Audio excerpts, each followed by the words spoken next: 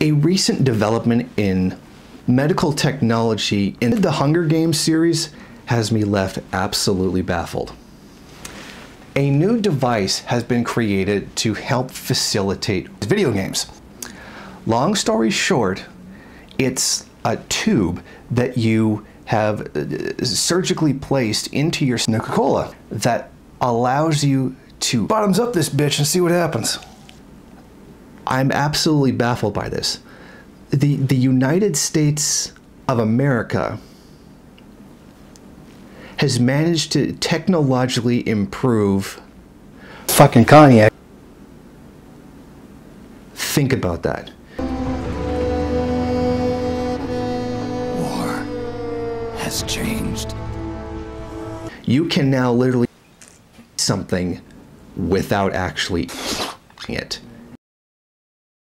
The third world really needs to rise up and destroy the first world.